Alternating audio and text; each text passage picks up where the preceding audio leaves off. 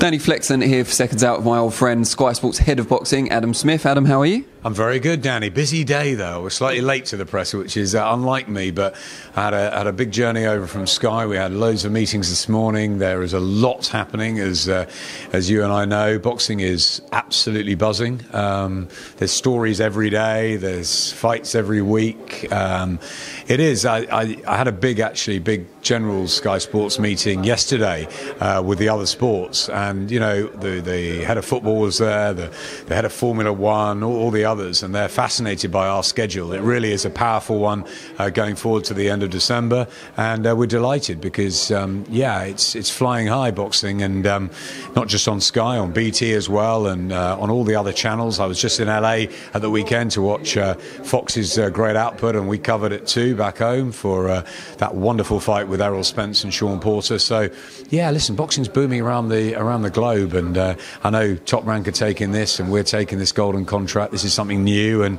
we're always interested in things like that, innovative competitions and tournaments. So listen, it's just busy times, isn't it? We're obviously here just after the press conference for the Golden Contract tournament, which kicks off on Friday night at York Hall with the featherweights.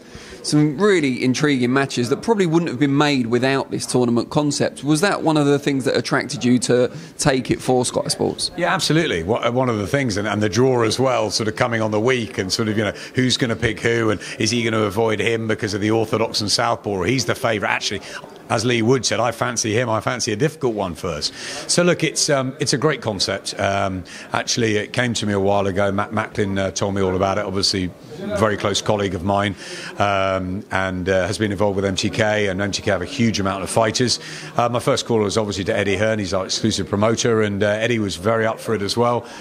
So it's really good that we can bring something like this to Sky Sports. Anything that sort of increases our schedule and packs it out for the customers is good, and I think we've had obviously a lot of international fights over the year. We've had some good domestic shows, but we've got some really, really good Matchroom UK domestic shows coming up until Christmas. We've got the one in Newcastle in September, which I can't wait for, the Ritson and Robbie Davis fights. Very bad blood there, and Savannah Marshall on the card as well, and Ted Cheeseman and Fitzgerald. It's a great card, that in the northeast. We've got the wonderful Manchester Arena for Katie Taylor. Delighted to have her, and worked very hard on that whole bill actually with Joshua Boazzi and Anthony Croller's sort of goodbye fight. So delighted to have Katie at prime time for the Irish and the UK audiences in Manchester.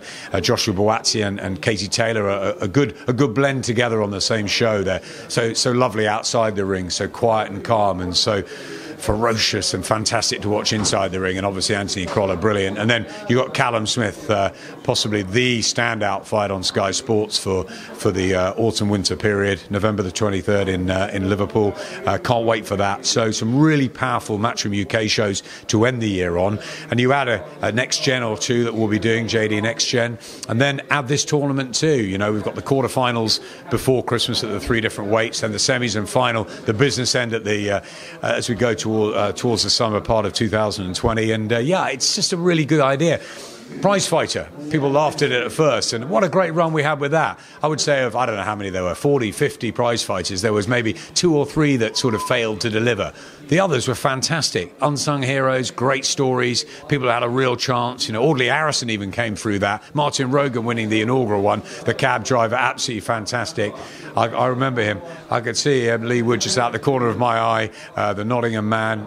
He says he's number 1, and I tell you what, maybe he will end up number 1, but Ryan Walsh probably the favourite. What I like about this tournament, Danny, is that actually it's not the quick blast, which was great on one night with a cash prize, but this is the 10 rounds. This is sort of high quality boxing, as you said, with fighters that maybe have slipped under the radar, haven't had the opportunities. Not only do they have the opportunities to fight and get through to the end of a tournament, but they've got the golden contract at the end, and the chance then to really make some money for the winner of it. So it's life-changing.